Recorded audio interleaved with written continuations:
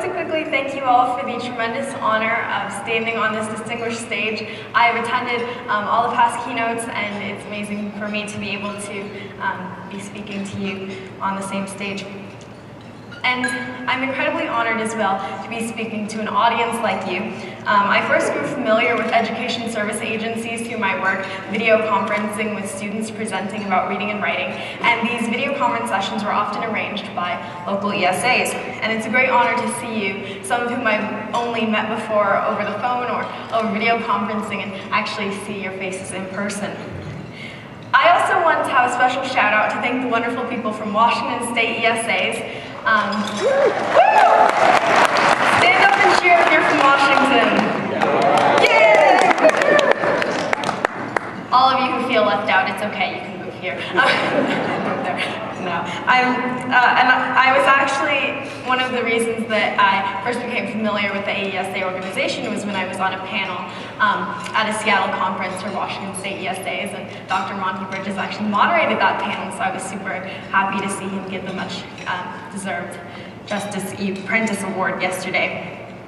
Now, it's not all about Washington, though. I also want to thank the incredible speakers I've learned so much from over the past couple of days from all over the world, and especially the people of ESDAC, the Educational Services and Staff Development Association of Central Kansas. Lovely acronym you have there, by the way.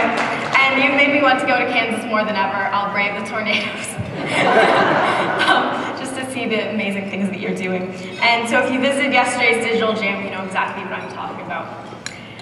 Now, I came to the conference with a few different ideas of things that I wanted to share, and whenever people ask me, what are you going to be talking about, I had a few different answers. I would say technology, I would say youth voice, but one of the things I would like to start with is the everyday experience that I see as a student going to school. Now, if you're wondering what qualifications I have to be standing on this stage, I could run off a list of the conferences I presented at or the books I've written. But I'd like to think that one of my foremost qualifications is being a student and having that experience of sitting in the chair every day and seeing what goes on. So I want to quickly show you what I have in my backpack. This is essentially my online binder. It's where I store my assignments, my work that I do for my online classes.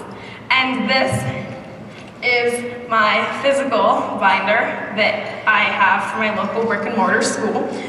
Bit heavier, a little bit more worn looking, and you can see that there's quite a lot of paper in here. Actually, I should probably zip it up before stuff falls out. So there's my physical binder for storing my schoolwork. Now just think back to all the paper that you carried around when you were in school. Maybe it was a comparable amount to that, maybe more, maybe less. Well, things haven't changed one bit, because even though now students are typing up most of our assignments and using web sources for our research, our teachers still expect printed out copies, centered title, and 12-point font for most of our assignments stapled to the back of the assignment sheet. And I and many other students like me wonder why. Why not just upload it to a free shared Dropbox folder, allowing the teacher to get it instantly, grade it quickly, and create an online portfolio so that our parents can see what we're doing in school, instead of always having to bring back big reams of paper? And this is all possible with the tools that we have available that are easily available to most students or schools, computers and internet. But overuse of printing and perhaps underuse of some of the more modern tools we have available isn't a problem based on affluence or access, because my school district is in the shadow of Microsoft. It's a very wealthy school district, and I've even visited some Title I schools that have equipment that is gathering dust. In my local school, there's an interactive whiteboard in every classroom, and there are computers lining the walls. But we use the computers pretty rarely, and the interactive whiteboards are kind of ironically covered in posters. We're filling out worksheets and taking lots and lots of loose leaf notes while those tools go unused. And I find it ironic that this school, which is training a lot of the students who are sons and daughters of employees of Microsoft, curiously enough, is very 19th century in some of its approaches. I'm not advocating that we suddenly ban printing any assignments or using pencils and paper, but our schools, classrooms, and curriculums need to balance the binder-filling paper world of our teachers with the online technological world of our students by meaningfully and purposefully using technology in school, ultimately achieving the theme of this conference, to rethink, redesign, recreate. Great examples of such projects that balance the traditional and digital, or to borrow a phrase from Kevin Honeycutt, tradigital, come from Kansas's SDAC's Life Practice Challenges. Some of you might have seen some of these, where you see emphasis on both traditional competencies. There's research, there's science, social studies, math, reading, writing, as well as online skills. These are projects where hands-on means virtual, as students are both constructing things, writing things down, as well as researching and creating with the web. But you might ask, this seems like a lot of trouble to go to achieve basically the same goals that we could get across in a lecture. How are we going to tell teachers you need to do project-based learning? What is the reason for that? Well, to answer that question, I'd ask another kind of longer question. What is the image you would most likely see walking through an average school hallway and looking through the windows? Do you see image number 1? Biology students busy at work, manipulating a 3D model of an animal cell on an iPad with their fingers, or even better yet, creating a 3D model of an animal cell on Google SketchUp and letting other people download it, not just taking but making. Do you see students playing in realistic simulation games such as Food Force, the first humanitarian video game from the World Food Program, to gain a deeper understanding of a global humanitarian issue, then write blog posts to spread awareness and make their friends aware of an important issue and then get evaluated through peer comments? Or do I see image number 3? Students hunched over their desks, pencils in hand, bubbling in answers on one of those dreaded long test answer sheets. And to clarify, I'm not against testing itself, but I do think that some of this stuff could be done more effectively on a computer. Now, what's so strange about the disconnect between images number 1 and 2 and image number 3 is the fact that I'd argue that it's 1 and 2 that prepare students more for real life, not to mention they're closer to what we do at home after school anyway. And yet it's image number 3 overwhelmingly that I see when I'm walking down this hypothetical hallway. The reason I want to see more meaningful projects is because they prepare us more for real life. I had the opportunity to speak briefly with the president of Corwin Press, who shared with me a powerful quote he had read in a book, that today's students need to have the skills of MIT, MTV, and Madison Avenue. We are not going to get these skills from fill-in-the-blank comprehension questions. You see, I'm guessing that most of the problems you've faced in your professional careers in your life have not come with A through E multiple choice answers. I'm having a fight with my spouse. A, should I walk out? B, should I? Fun to imagine, but I'm guessing that's never happened. Not to say that I'm setting myself up for a lifetime of fights with a spouse, but the problems that we are going to face in our futures are going to be varied and complex. Ones where we'll have to figure stuff out, come up with our own answers to questions, maybe even come up with the questions themselves. And these are the skills we get from analyzing, creating, distributing, the skills that are addressed in many different 21st century style projects. These are exactly the type of skills I learned when I organized a youth conference, TEDx Redmond. Raise your hand if you're familiar with the TED conference. I see a lot of raised hands. Awesome. Well, for those of you who don't know, TED basically stands for Technology, Entertainment, and Design. It's a yearly conference. The speeches are posted online, free to the world. They receive millions of views. So the TEDx events are independently organized versions. Now, organizing this conference taught me a great deal. It taught me better persuasive writing skills because, dear Mr. So-and-so, our conference would like to have your money is not going to get you sponsorship. So fundraising was definitely a great way to learn that. To leading a team. We had 16 different teenagers on our committee. This was during the summer holiday, so you can imagine coordinating meeting times with family vacations and parents driving. This was, crazy amount of work. And these aren't just skills that help make a successful conference, as TEDx Redmond was for the second year this September. They're skills that are important in school and life. Then there's the second part of why I like images number 1 and 2 better than 3.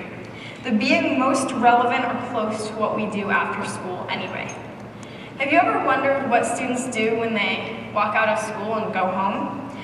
Maybe you know what your kids or grandkids do. Well, when I get home from school, I turn on my computer.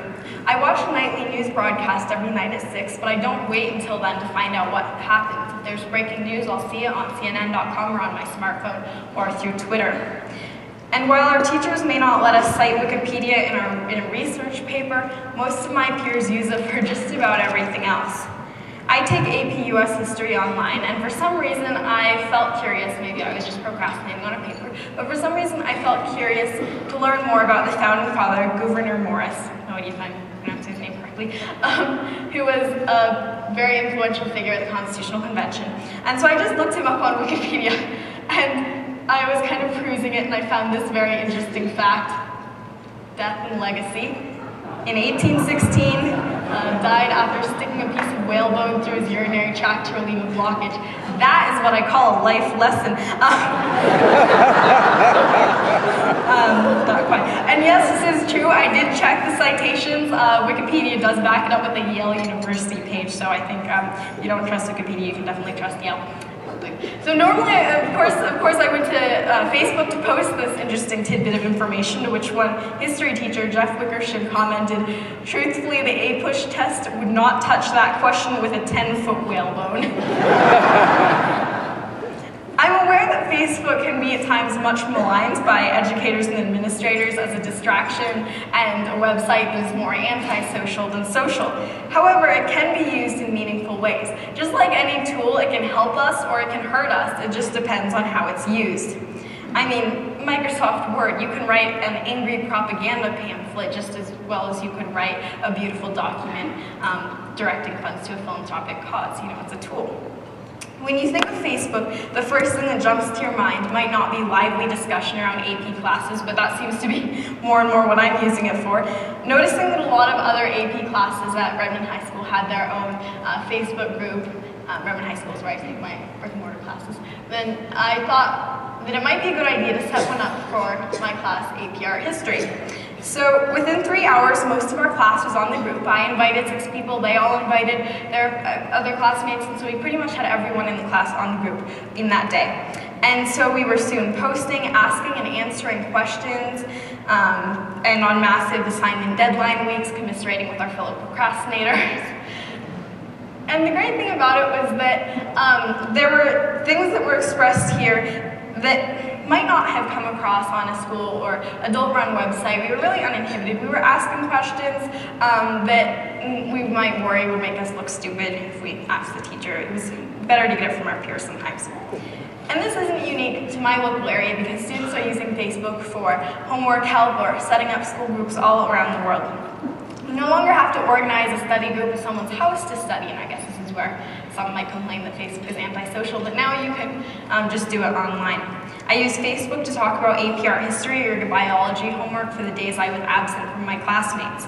I use YouTube to watch French videos and improve my pronunciation or to review for the PSAT. But I walk into school, and many of these tools that I used to learn are replaced with pencils and printed worksheets. I'm not necessarily against the filters that schools have against YouTube and Facebook. It sounded like that because I understand that there are obvious concerns you have when you're dealing with thousands of students who may not all have the PSAT in French on their minds. But I do want to say that you're not going to teach us students digital literacy skills by filtering out every possible thing that could be harmful or not credible.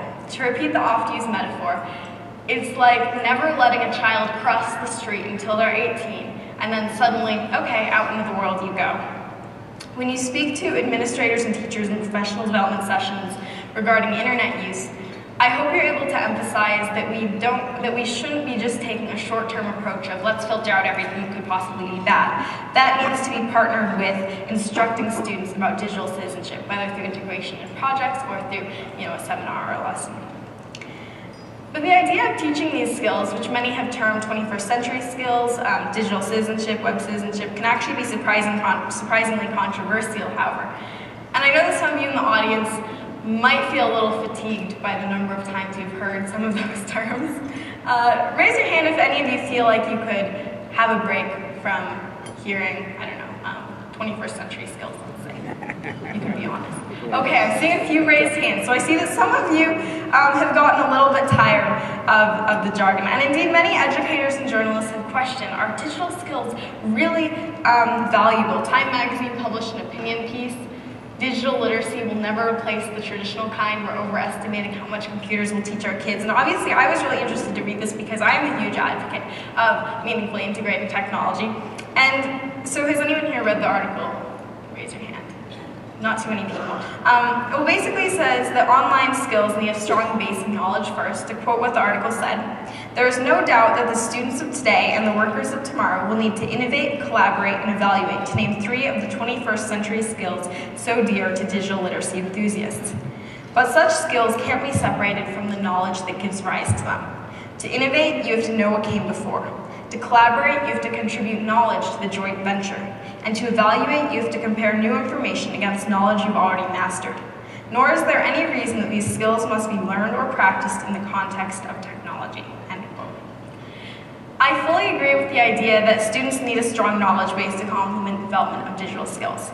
But in my experience, you can use your digital skills to develop that knowledge base. And using the internet doesn't mean that you won't read books. Take my story as a case in point. From an early age, I absolutely loved to read. You can see this as an example. I'm the one in the middle. Aren't I so cute? Aw moment. No, I'm joking. That's my big sister, that's my mom. So I really loved reading, reading with my family, reading out loud, reading silently. I would just read everywhere. I started reading chapter books when I was 3 and a half, and soon I was devouring. It could be as many as 2 books a day. My parents would really have to drag me to dinner to get me away from my favorite books, because who needs food when you feed on words? I also watched TV, a lot of TV actually.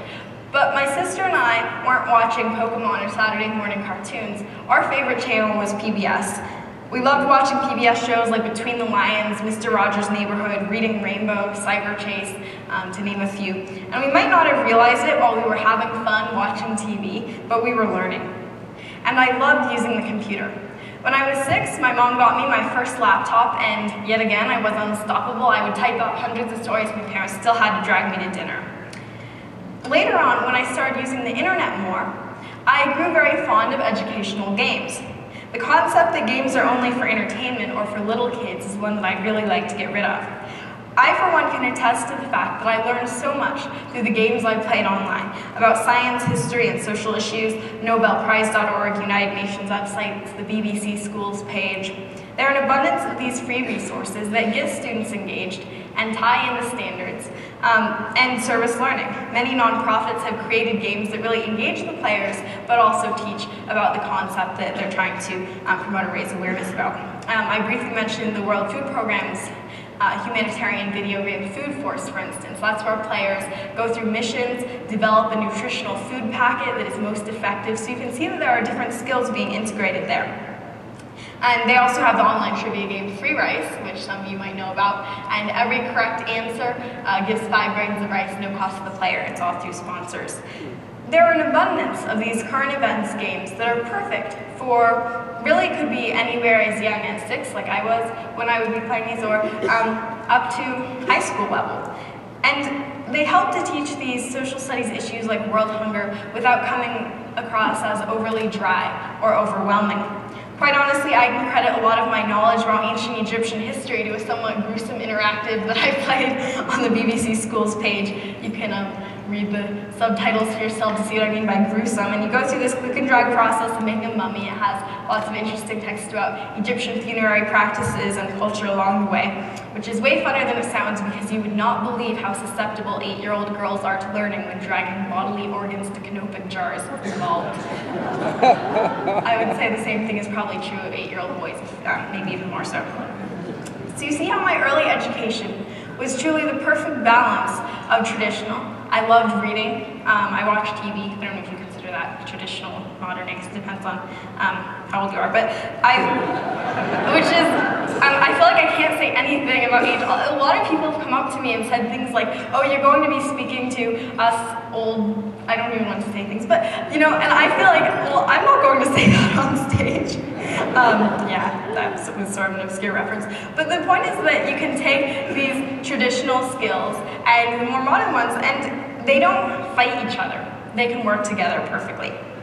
I loved using the computer, watching educational programs on TV, but that didn't mean that I wouldn't still devour books. And I still do. In fact, I have a great snapshot of a conversation I had on Facebook a while ago with friends debating over the popular young adult novel series, The Hunger Games, which is being turned into a movie, as some of you know.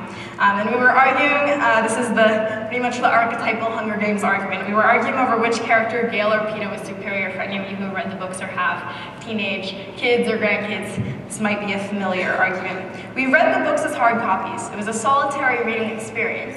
But then we take our reading experience, we bring it online, and we're able to have a passionate discussion about books. Wouldn't you like to see students getting really heartfelt and passionate about books that they were reading? It doesn't have to be The Hunger Games. What if it could be A Tale of Two Cities? Or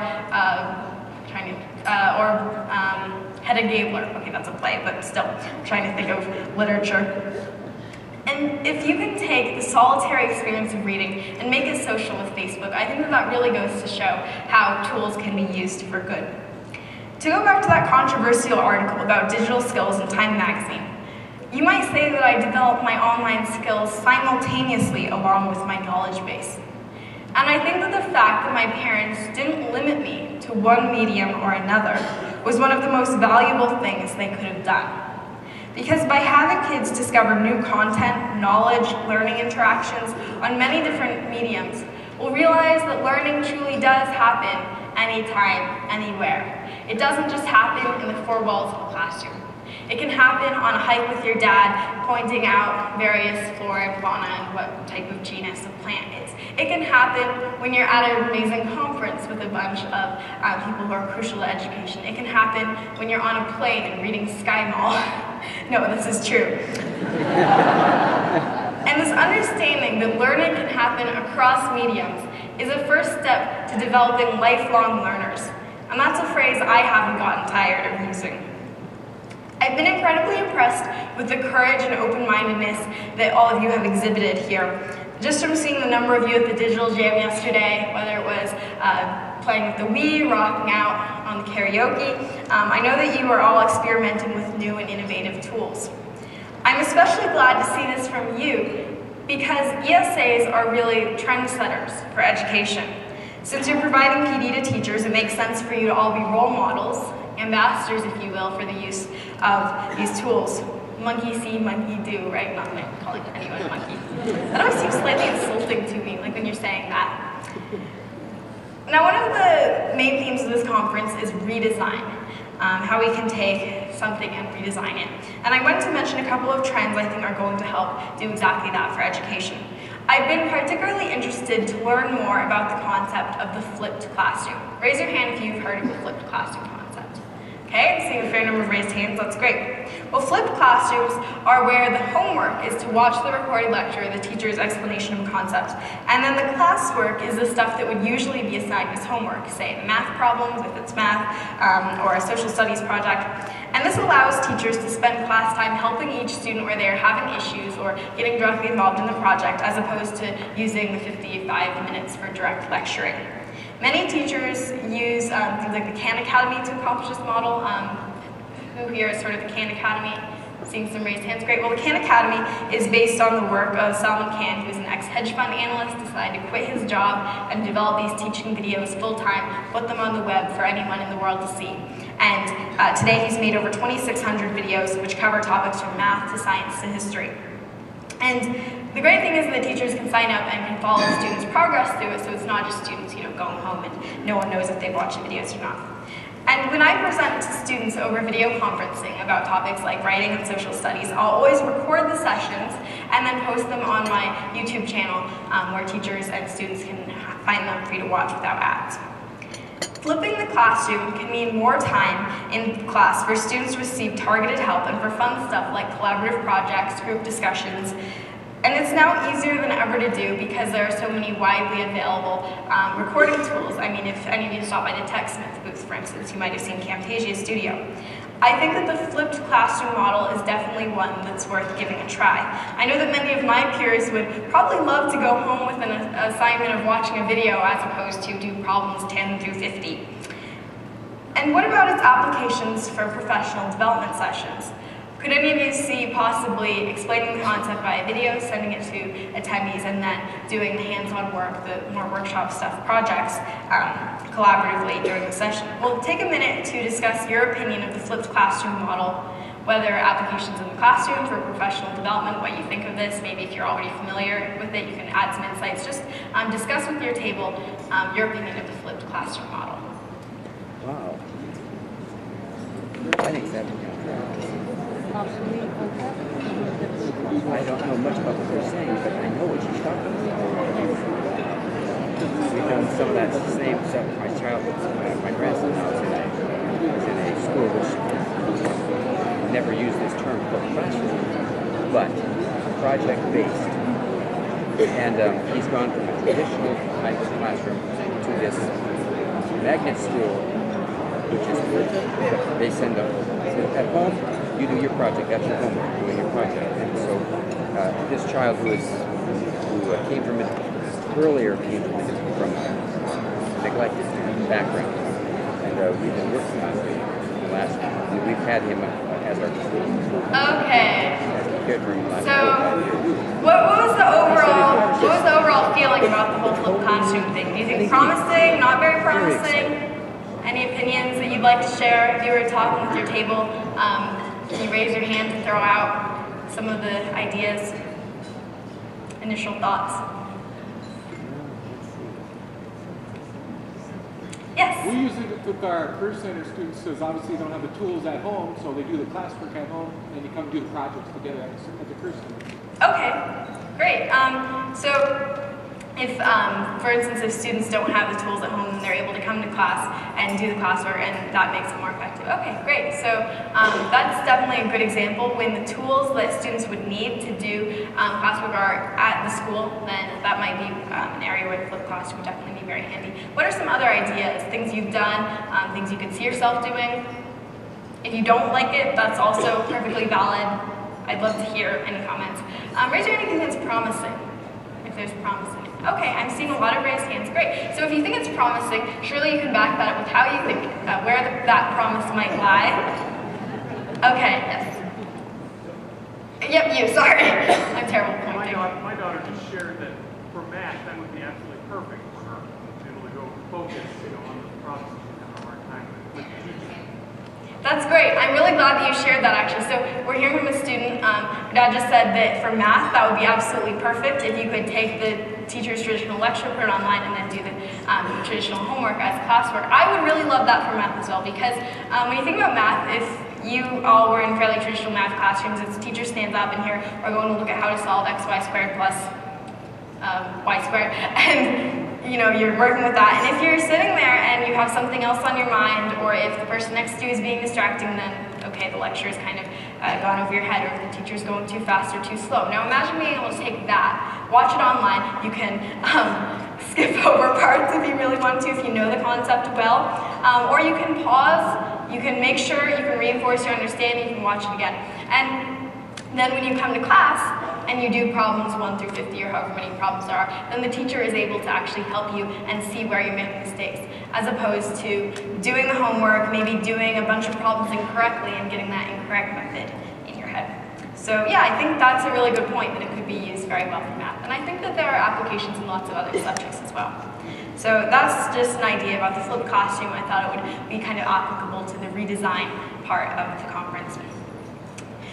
Now, over the past 30 years, I know that schools have suffered or benefited from various innovations, various phases of technology development. Some early adopters in education feel that they wasted time and money in bringing in technologies that didn't work as well as they should. For instance, my uncle told me the story of his high school in the 80s in Eugene, Oregon, and they had brought in this beautiful new video conferencing machine. And remember, this is like a long time ago, so this was, or did I just like reveal my age here? Yeah, well, yeah, reveal my age. Before I was born, an eon. But the school bought this video conferencing equipment, and if you can imagine that this is video conferencing, and there are practically no contact providers, the bandwidth is horrible, because I think it was like over phone lines practically, and it was, no existing infrastructure really. So obviously video conferencing was never tried again, and I heard this and I thought, well, you know, it's really a shame. I think that there are two lessons to be learned from that story of the failed high school in Eugene trying to bring in this video conferencing machine. The first one is be resilient. We can't expect anything to be perfect all the time. I was actually at another education conference in Canada. I was trying to show a video. It did not work. I had to jump off the stage and run through the audience to the back where the tech booth was, run back up stage. Did I want that to happen? No. But did I let that make me fall to the ground and weep? Also no. Sometimes there are things that are just out of our control. For instance, my local school district recently decided to adopt an online communication platform called Communicator this September. They actually worked on it all over the summer. It didn't roll out until many weeks after school. There was a lot of hard work that went into it. And finally, we got the ability to set our password. So everyone had to make a new username, a new password. There was all this reconfiguration. You had to join your teacher's group. It was a lot of trouble. And then about 2 weeks after everyone had finally gotten over this initial bump, the British company that made Communicator decided to pull out of the US. So bye-bye Communicator. It was truly a comedy of errors. But my teacher didn't just give up and decide to never use an online communication device or posting classwork and such. My AP Art History teacher switched to Edmodo, and my biology teacher is setting up Google Sites. So be resilient. The second lesson is the fact that technology has definitely advanced since then in its ease to use, because now a lot of products are made more for us consumers as opposed to the expert or the institution. There's much more ease of use and I think better infrastructure. It's an exciting time because if you ask students, what kinds of devices do you own? Do you have a smartphone? Do you have an iPod? Many of the students will probably raise their hands. Individual students are better equipped with consumer devices that can be adapted to education purposes. On my Kindle Fire, I have all these apps for Chinese, for French, for math, that I use a lot in my learning. The concept of bringing your own device is gaining momentum in a lot of schools. But some schools may face the challenge that not every student might have a home computer, or that their internet access at home is unreliable. Raise your hand if you work with any schools that might face challenges where students don't have access at home. Seeing a lot of raised hands. So for those of you who work with schools where that is the case, then I know that sometimes some of you might have one-to-one programs or computer loaner programs. How many of you work with schools that have those? Okay, I'm seeing some raised hands. Now, definitely, this is a huge challenge that has to be overcome because if a student doesn't have computer internet access at home, how are you going to do something like a flipped classroom? You can't assign a video to watch if the student doesn't have the ability to watch video on their computer. So I think that one-to-one programs are a great way to address that. I know that that also involves a huge amount of technology funding. So where compromises can be made, where schools often have computer labs, such if students can stay after school, there are many ways that I know some teachers are really going above and beyond to try to bridge that gap. And then there are schools going even further than, say, a one-to-one computer program. They're undertaking blended learning, or a cross between online and in-person education. This doesn't just mean that teachers are going to go and post PowerPoints online, although that's always nice, but this means that students go on the internet for at least a primary segment of curriculum and then go to their local schools, say, 1 or 2 days a week, or it could be the reverse. And then there are completely online schools, so I take 4 of my classes at an online school, and the other 2 I take at my local school. And one way I've seen students really engage with the curriculum in an online setting is through discussion boards where students are required to post a response. And the great thing is that because participation in discussion boards is required, then the quieter students who might never speak up in class suddenly have an opportunity to make their voice heard. And I think these are tools that don't need to be limited just to online schools. They can be taken to a physical school as well with things like blogging and assignments that maybe make more use of online tools. So there are countless people who are using technology, many of them in this room, who are using technology to get students engaged and learning faster, smarter, better. By changing the way we think of teaching and learning, rethinking, realizing that learning doesn't just happen in the traditional modes of the direct lecture and the textbook reading and the worksheet answering, but also, and perhaps more effectively, with different approaches like flipped classrooms, blended learning, individual and group technology use, and collaborative problem solving, we can all have a part in the changing landscape of today's classrooms. But this question of where learning happens and showing that it does happen outside these traditional modes kind of begs the question, okay, so if it's not there, where does learning happen? Well, from the examples of technology, it can obviously happen outside of our traditional concepts of learning and teaching, but there are some other ways as well. I think we can rethink our ideas of where learning happens and recreate education to fit changing visions. I'm guessing that most of you would agree that at its heart, learning is about connections. Those are connections between me and the curriculum I'm learning, connections between me and the teacher who's helping me understand that. And one thing I highly promote is the concept of reciprocal learning, where it's not just the teacher teaching me, but also me teaching my teachers. This attitude that my students have something to teach me can come in especially handy when it comes to technology. I was talking with some great folks from the Southwest Arkansas Education Cooperative, and they mentioned that a common misconception from teachers is the idea that you have to be a complete expert about the iPad or the Kindle or whatever you're bringing into the classroom before you can let a student touch it. I have to know every bit of how this works, otherwise I'm going to be shamed in front of my 30 students not knowing how to work a piece of technology. You have to keep face and stay the expert. But this is a really aggravating myth because it's not the case. I mean, stand up if you've ever gotten tech support from someone younger than you. I think most of the room is going to be on their feet pretty soon. Okay, I see a lot of people stood up, right? Well, it's not just that teachers don't need to force themselves to be experts. There can also be benefits to letting the students help teachers with technology. In his article on traditional learning that I read yesterday, Kevin Honeycutt mentioned a great example of where his math teacher, Mr. Austin, brought in a digitor, which was this newfangled device, and actually asked Kevin to help figure it out, to be kind of the digitor technician for the class. And I went to quickly quote the article, and he said, then he looked at me and asked, Kevin, can you explore this thing for me? Be in charge of the digitor. Then he said something that shook my world. And that was how that was described. So you can see how giving a student a chance to be in control of something, a chance to work something, and to be able to teach a teacher something can do more than just, take a load off the teacher's shoulders.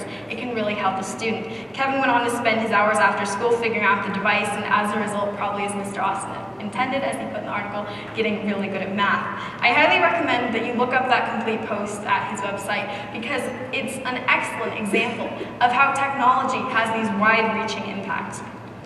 I provided some amount of tech support on occasion myself, to my mom, who's sitting here, to my dad, and a great example is my dad he was like the anti-technology in our house. He worked for Windows Mobile for a long time, but he hated cell phones.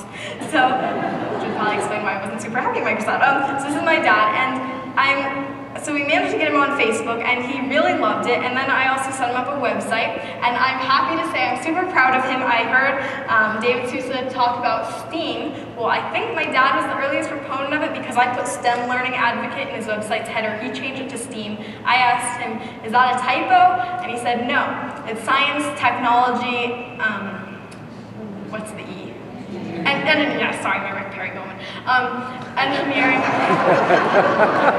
science, technology, engineering, arts, and math. And he said, no, the A is for arts. And so, yeah, he was an early proponent of that. And he really took to it. He's updating his website, as you can see, changing things around. He's doing Facebook, and really using it for education.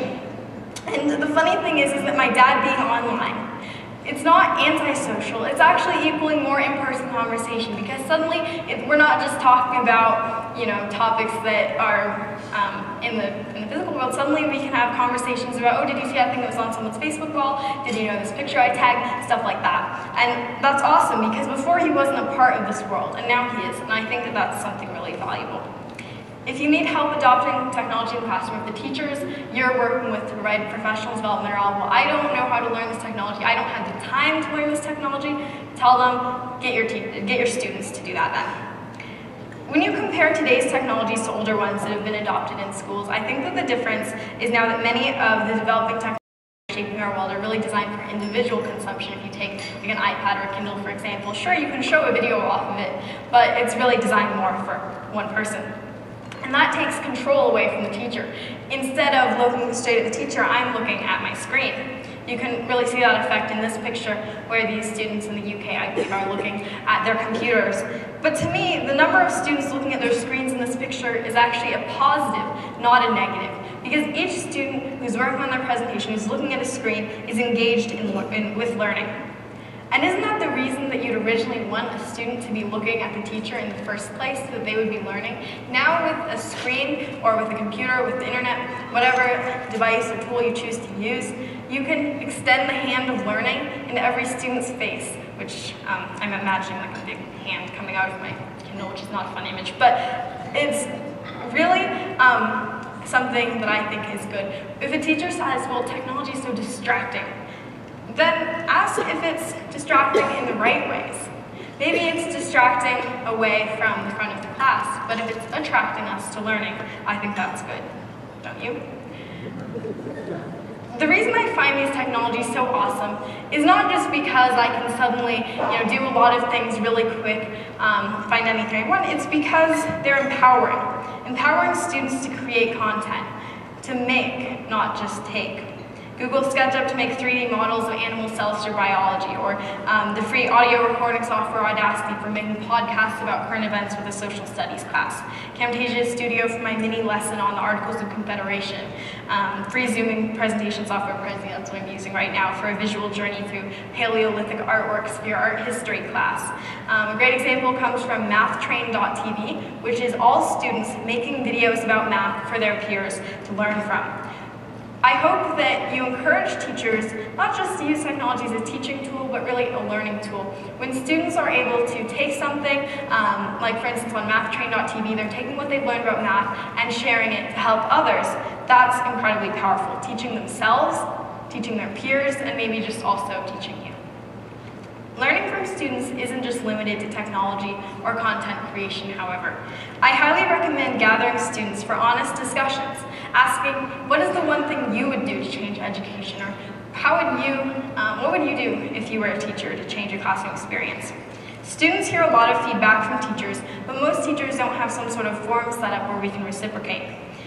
Sure, a lot of stuff might be give us less homework, but once you get through that, you'll find a lot of really meaningful comments. I asked a question on Facebook about how teachers should be evaluated, and my friend Maya said, my favorite teachers had a good sense of humor, made the material relevant and engaging, well-informed about material, posed challenges, were reasonable, and didn't give ridiculously easy homework either.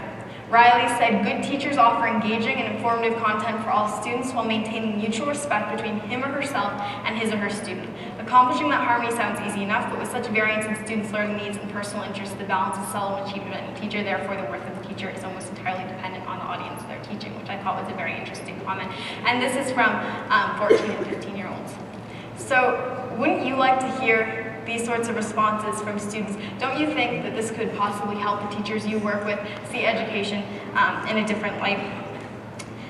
These answers didn't just help me, they also helped them, because reflecting on your own educational experience makes you think more deeply when you walk into the classroom and you're analyzing it.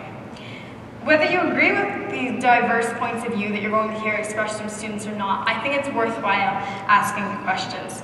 Maybe your next professional development session with a group of teachers might be an excellent bring your son or daughter or grandson or daughter to work day as well. Get students in on the discussion. Joan Schumann from Massachusetts, who you probably remember won the Justice Apprentice Award yesterday, wrote pioneering legislation for Massachusetts in the 1970s that put a student on every regional advisory council on education, even up to the state level. And that truly gave students a vote and a voice. Involving students in the dialogue that you have with teachers and asking us serious questions about education not only gives you insights into how education is serving its customers, it also may lead to better student perceptions of the education system overall. Because right now, ask a student, what do you think of teachers and administrators of education? And the image that probably comes to mind is, oh, it's that bunch of adults that make us come to school every day. That's not a great image. By listening to students and giving us representation, you can change that to one that is more positive, inclusive, and inspiring. Utilizing existing technology, learning across mediums, flipped classrooms and blended learning, learning from students using technology for content creation, making student voice heard in classrooms, schools, school districts.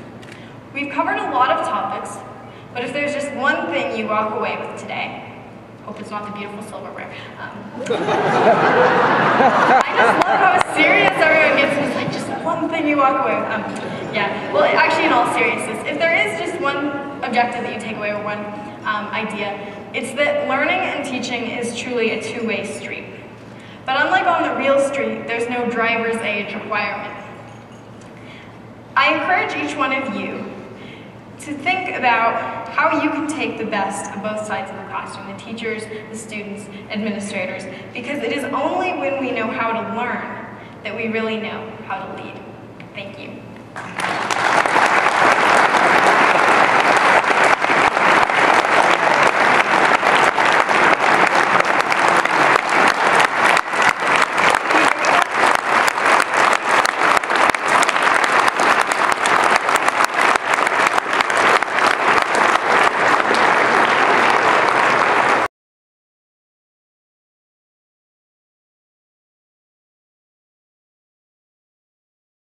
All that?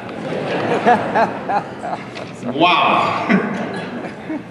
Thank you for those challenging thoughts and helping us to explore our mindset on learning and to start to rethink, recreate, and redesign how we work.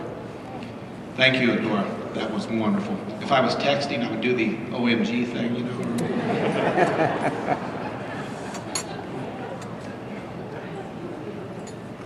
I would like to take this opportunity to thank